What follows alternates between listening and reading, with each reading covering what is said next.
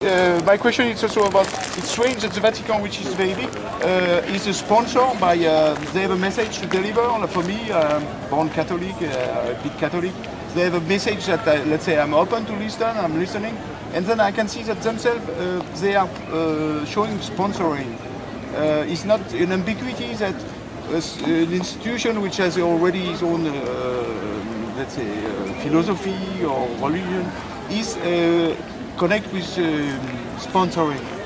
We're actually earning money. We're not paying out for the participants, yes. Artists. No, we are earning money. But you don't need money.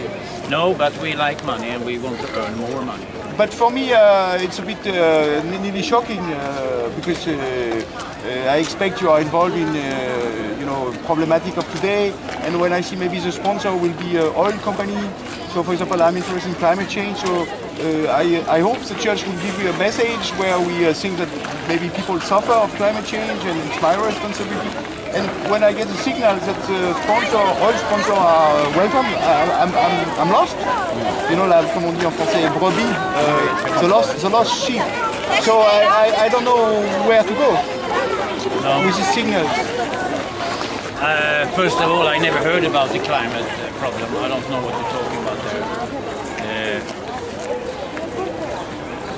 We just actually, the new Pope, El Papa. Yeah. It was he didn't want this thing to happen. It was decided before him. So okay, so you would have liked to cancel? We have to. No, we are not cancelling, but we have to put it in the water.